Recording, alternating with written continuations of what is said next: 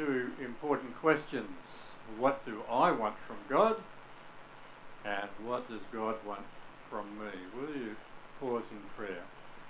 Gracious Lord, as we think about these two questions, we pray that you'd lead us and guide us, and we might learn wonderful things from your word. Pray it in Jesus' name. Amen. So two questions. And I think a lot of people live out of that first question, don't they? They are looking for something from God because they want a bit of extra power, or maybe they want a bit of extra advantage, maybe they want some protection, maybe they just want to be guaranteed that life's going to turn out good for them. But of course, life has a way of throwing obstacles in the way, doesn't it? Getting in the road of what you want from God. And so I think a lot of people are constantly moving in and out of faith in what they think God ought to be doing for them and what they can actually get from God. But some people ask the second question there, what does God want from me? And being clear about that is pretty important, isn't it? Being clear about what God wants from us, what he wants us to say, what he wants us to do. If you're clear about that, there should be a deep sense of comfort, there should be a deep sense of assurance, and there should be real peace. Because knowing what God wants should increase our joy, it should increase our confidence that the sovereign God is working everything together for good. And we've seen a couple of real life examples of that this morning, haven't we, already?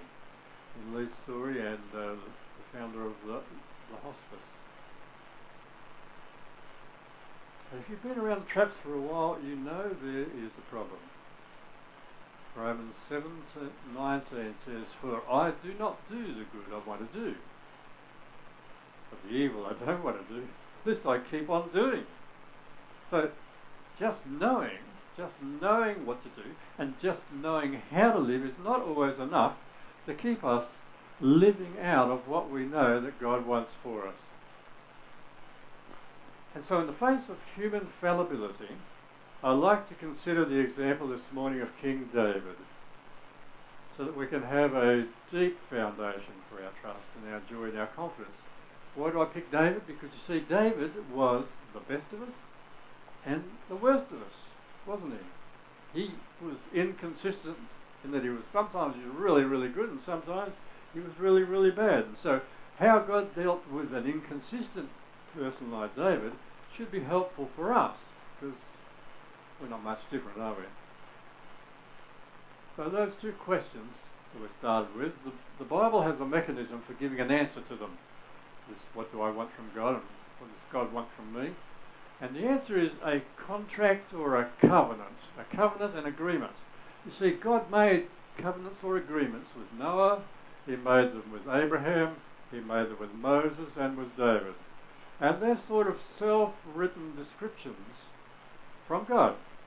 So in these agreements, God agrees to withhold no good thing from those who walk uprightly, to work for those who wait upon him, to turn every sickness and tragedy and humiliation to our eternal good.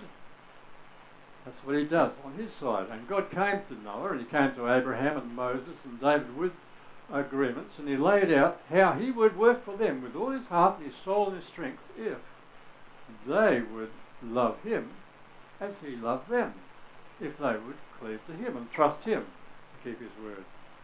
And apart from Noah's covenant that he would never again wipe out the world by a flood, every covenant had conditions.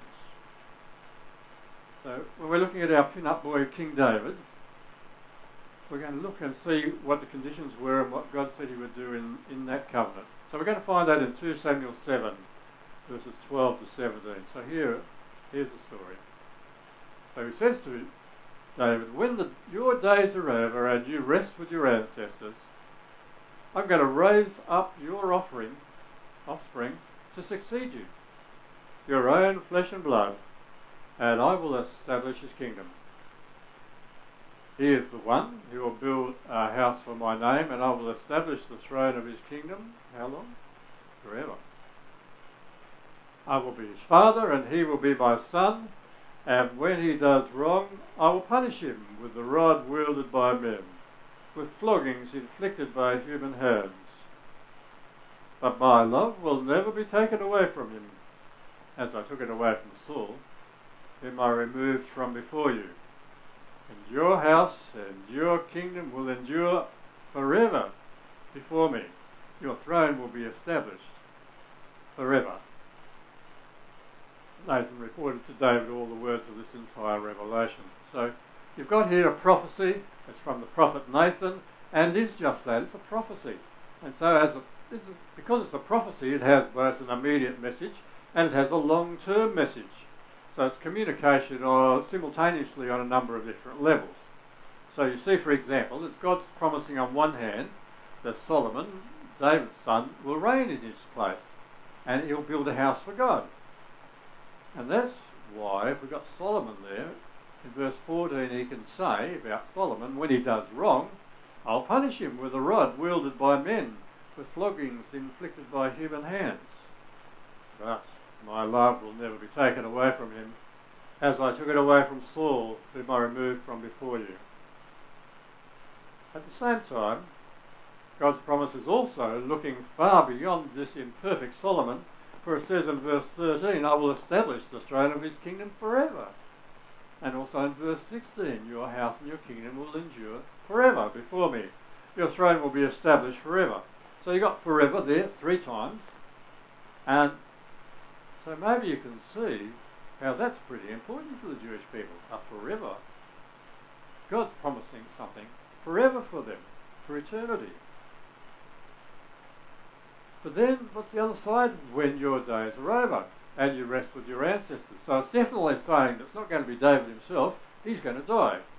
And so if we put that together with the eternal kingdom, then it means that the kingdom of David will be established and secured by a descendant of David. Now, it can't be Solomon, because he's a sinner who will do wrong. That's what he is, he's a sinner, and will need to be punished with the rod, because the kingdom can never be secure in the hands of a sinner. And we see that punishment for Solomon in 1 Kings 11 to 13. We see what happens after he was led astray by multitudinous foreign wives. So the Lord said to Solomon, since this is your attitude and you haven't kept my commandments, my covenant, my decrees, which I commanded you, I will almost certainly tear the kingdom away from you, and I'm going to give it to one of your subordinates. Nevertheless, for the sake of David your father, I will not do it during your lifetime. I will tear it out of the hand of your son.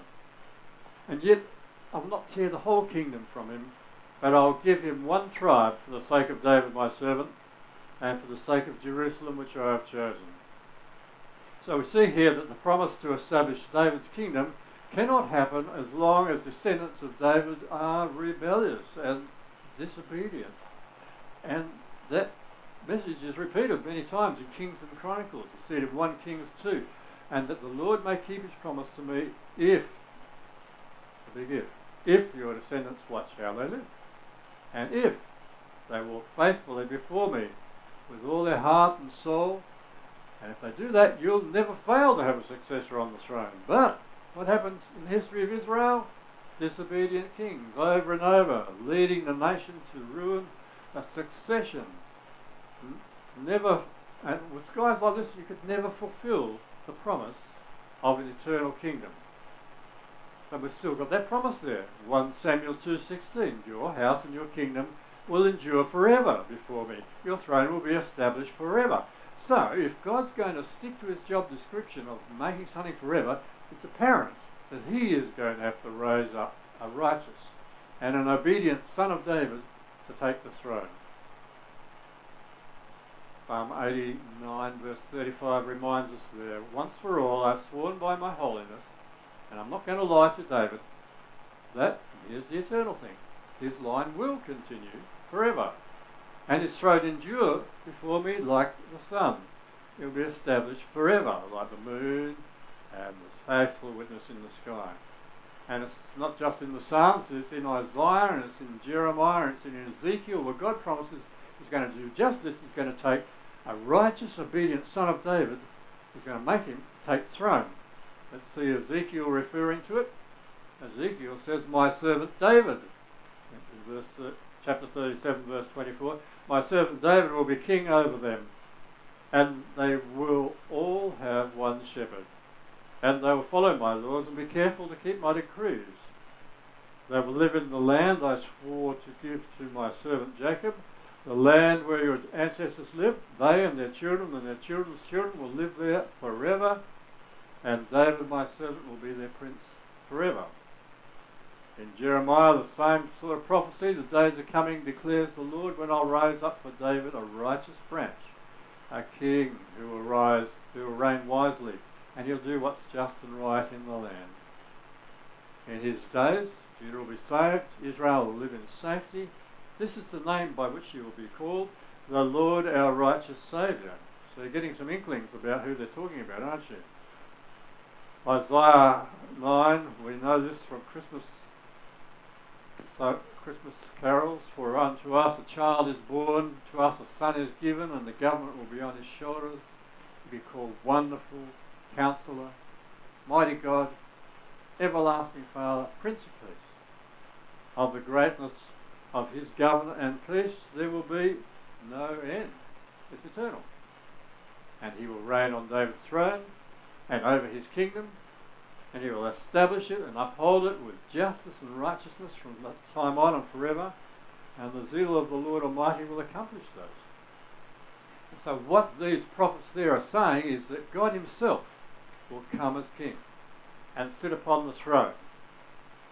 We said that covenant had conditions, it had requirements to be fulfilled, and in order to fulfill those conditions, God himself takes on the responsibility, and he steps up to do what mankind can't do, to fulfill those conditions. And he does it in Jesus. And we see that quite clearly in the angel Gabriel message to Mary in Luke chapter 1. It says, you will conceive and give birth to a son, and you are to call him Jesus, and he will be great, and he will be called the Son of the Most High, and the Lord will give him the throne of his father David.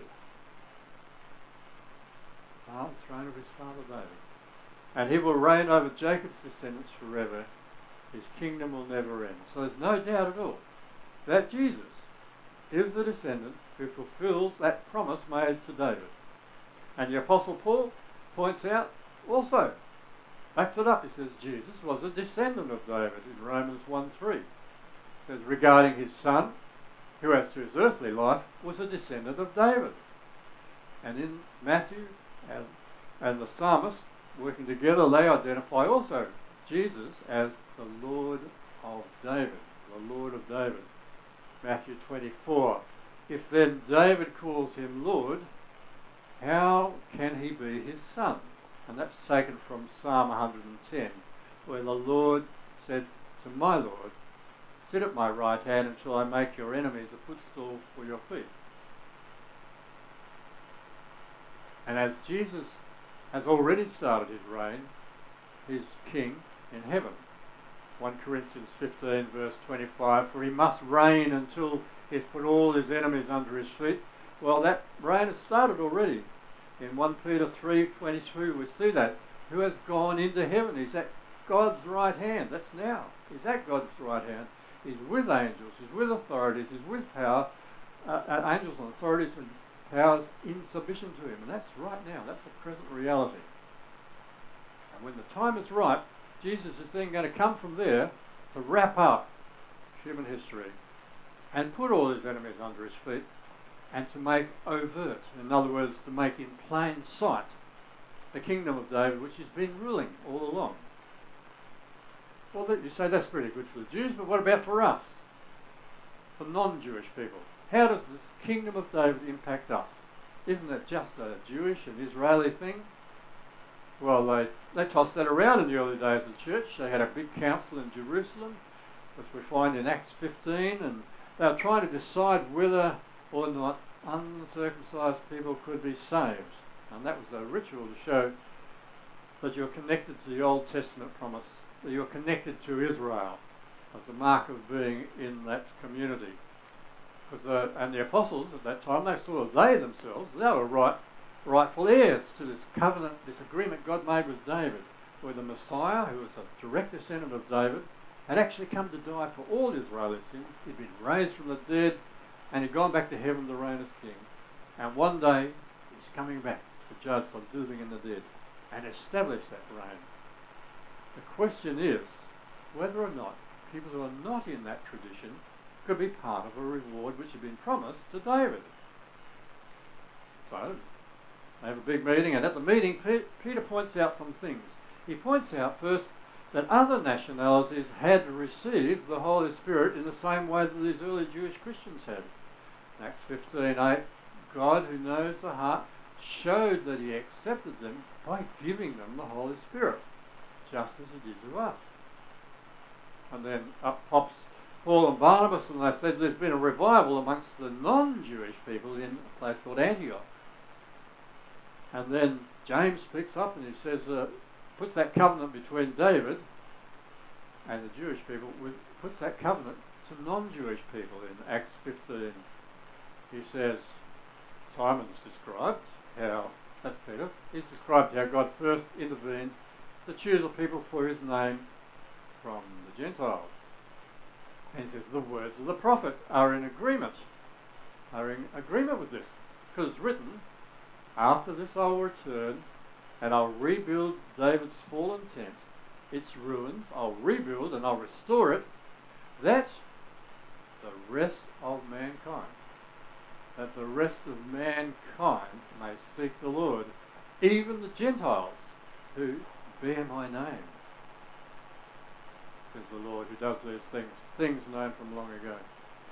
So hopefully you can see that David's kingdom actually was always meant to be more than just one nation, more than just Israel. It was always meant to be worldwide. We confirm that from Isaiah back in the past in chapter 9 verse 7. He says, of the greatness of his government and peace there will be no end. So that means it'll be worldwide. And he'll reign on David's throne and over his kingdom. He'll uphold it with justice and righteousness from that time on and forever. The zeal of the Lord Almighty will accomplish this. And in the book of Revelation you'll see it, the kingdom of the world has become the kingdom of our Lord. So, what? The kingdom of the world. The whole world has become the kingdom of our Lord and of his Messiah, and he will reign forever and ever. So one day, when God has fulfilled his side of that agreement with King David, the whole planet Earth will be his kingdom. People from every tribe and nation. He reminds us of that in Revelation. He says, after this I looked, and there before me was a great multitude that no one would count from, every tribe, people, language, standing before the throne and before the Lamb.